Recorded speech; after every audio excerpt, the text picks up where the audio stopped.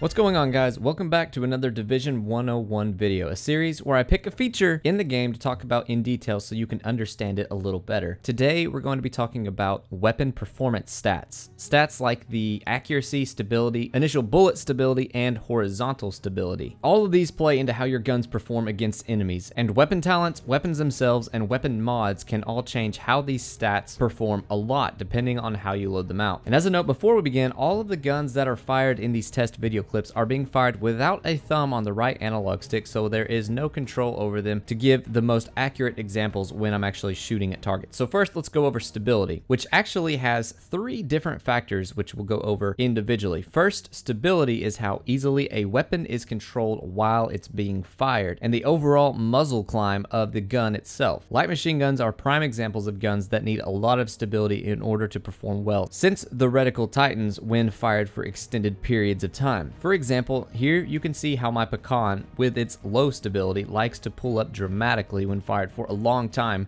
as you can see in this video clip.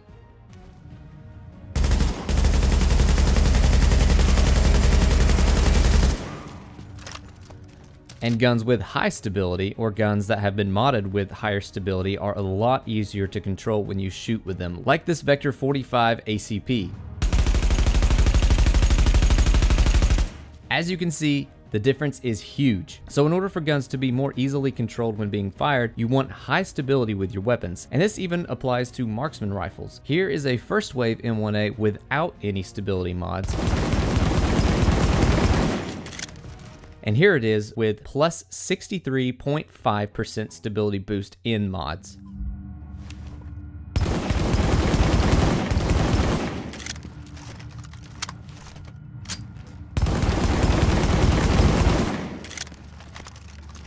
So you can see how much you can change a gun's behavior with just a couple of mods thrown on it. Muzzle and underbarrel mods both have attributes that can improve your stability, and submachine guns typically have a higher stability simply because they shoot a smaller caliber bullet. There are different guns that have different stability rankings, but submachine guns typically are a lot easier to control, like I said. With this in mind, also keep an eye out for guns with the stable weapon talent, because this will buff that weapon's stability by a random percentage, but most buffs that I have seen have been around 20 to 30%. And if you're really looking for that stable build, equipping the steady hands talent will reduce your recoil by 25% for 10 seconds when you enter cover, so you get another stability buff on top of your current weapon stats. So if you're going for that precision, you are definitely going to need this talent equipped. Next up is horizontal stability. This is similar to regular stability, but this affects the horizontal climb of the muzzle while firing more than the overall recoil. A lot of guns in the division have some really sporadic recoil patterns and are hard to control, and this stat can help rein those guns in a little bit. A good example of this is the Liberator assault rifle. Here it is without any horizontal stability, and again with plus 73.5% horizontal stability and plus 28% regular stability.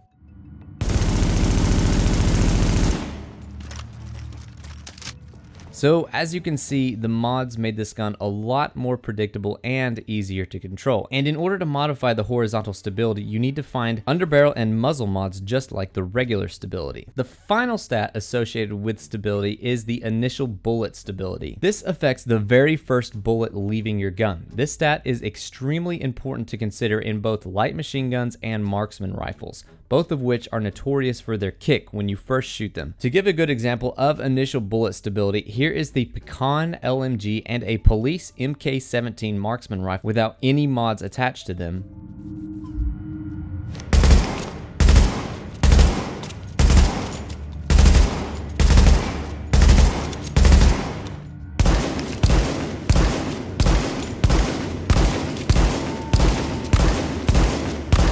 And then with plus 30% and plus 30.5% initial bullet stability mods.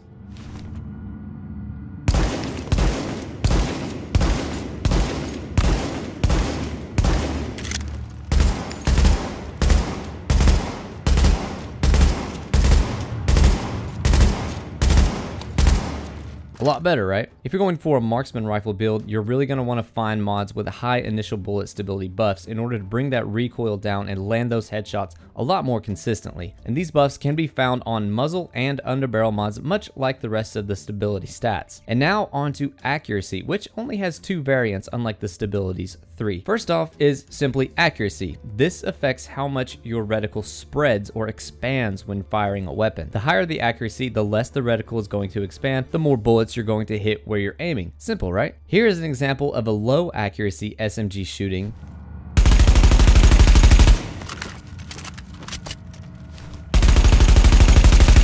And then again with mods buffing its accuracy by 54.5%.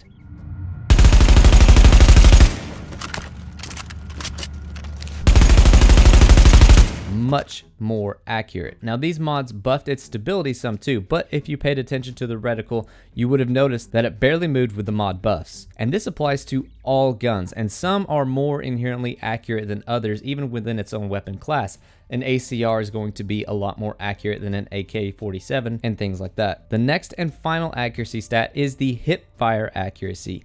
This affects how accurate you are blind firing from behind cover and firing from the hip, obviously. This is probably one of the least used and least useful stat out of all of them relating to weapon accuracy or stability. But if you really like blind firing from cover, or your health is low and you have to blind fire, then you want to look for underbarrel mods that will buff it. Here is a quick example of an MP7 without any hip fire bonuses, and then again with plus 28% bonuses.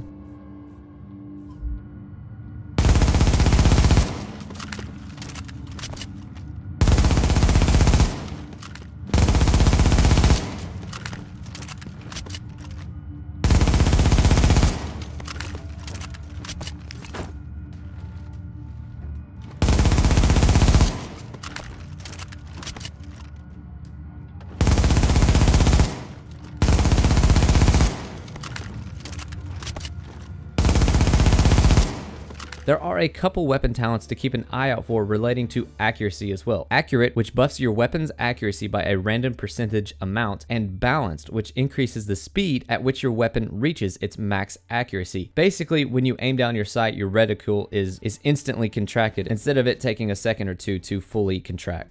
And there you have it, all the details that go into the stability and accuracy of the guns in the Division. Hopefully this will help you learn how your guns behave and how to mod them appropriately to be the most effective shooter out there. Thumbs up if you enjoyed the video, subscribe for more of the Division content, and until next time, don't trust anyone in the Dark Zone.